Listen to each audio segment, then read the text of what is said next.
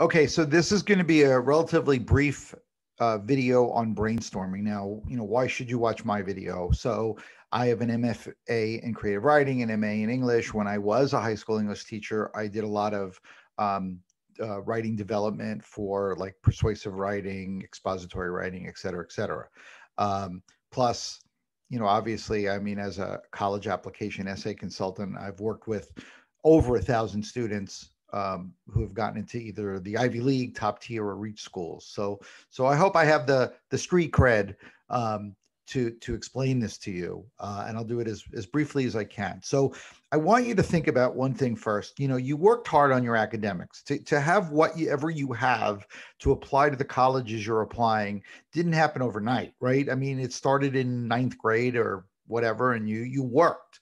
So it's really bad and it's really dangerous to approach the essays the way you approach an essay for an English class or social studies class, which is I'm going to sit down and write the essay in an hour and be done with it.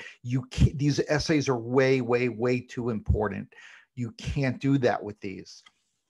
Okay, so here's what you want to do. Now let's start with the obvious, the Common App essays. There are 7 prompts. Now, you're not going to have ideas for all 7, and you shouldn't. Nobody does. So here's what you want to do. So the first time you sit down, you're going to look at each prompt.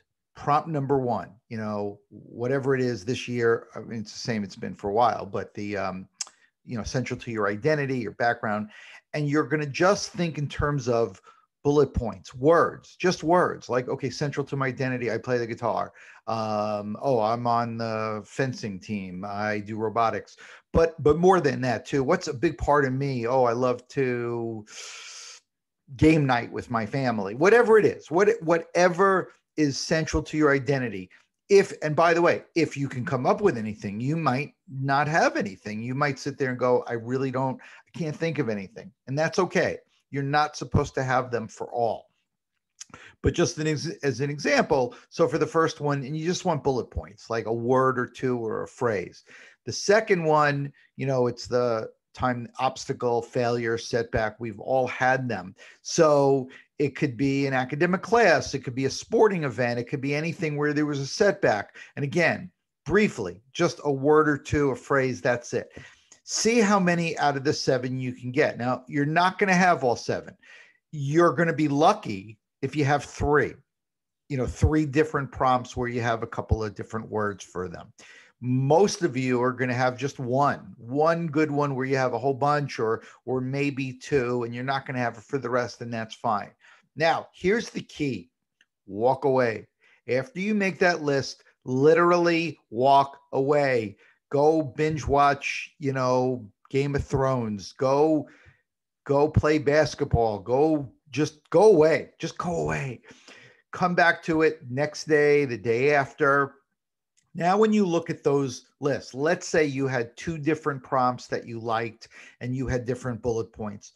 Go through each bullet point until you find the one that you go, yeah, I think I could write a lot on this one.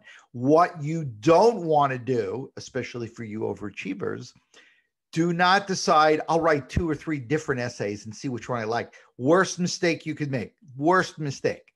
Because what's going to happen is it's like comparing apples and oranges. Plus, you're going to show, essay number 1 to 3 people and essay number 2. And, 3 people are going to like essay number 1. 3 people are going to like essay number 2. And you're going to be really, really, really confused. So don't do that. Find the one thing that you like.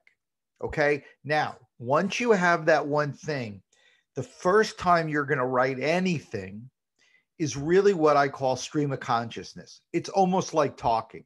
Just get the ideas on paper.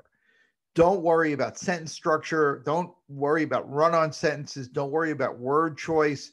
Just tell the story. It could almost be like you're talking. Just tell the story. Just tell the story. That's it. After you're done with that, once again, walk away, go have some fun, watch TV, take a nap, whatever you got to do. Now, the next day you come back, or again, 2 days later, whatever. Don't make it like a month later. I'm not, come on. But, a day later, now is when you start to slowly structure this. Okay, Do the ideas flow? Do you want to change the flow? Does it make more sense if the third paragraph is at the beginning? Do you know, the ideas, the flow of ideas. You want to start to make sure your ideas make sense to start at A, move to B, move to C, you know, that kind of thing. And then walk away again if you'd like. It's okay. You know, look, if you want to sit at this point, if you want to sit and put more time into it, it's okay. But it's really normal and it's really healthy to just walk away and always kind of look at it with new, fresh eyes. You know, when you sit and write anything for a couple hours, after a while, it just all becomes a blur. But if you are able to, let's say in that, you know, time sitting there, you structure it, what makes sense in the chronology of the story, then, you know, you can walk away. Now you want to come out, now you want to start to up the language. You want to, now look, you don't want to sound like you swallowed a thesaurus either, you know, but if you wrote the words, you know, if you wrote the kids in my class, you could change that to my classmates or my peers or other teens.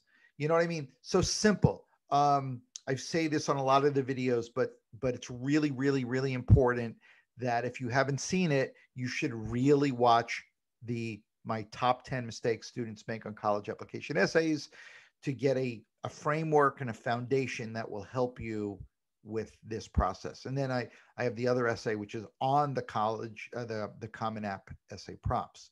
So then this is really the third video that you should be watching. I know that's really way too much of me, but I'm sorry.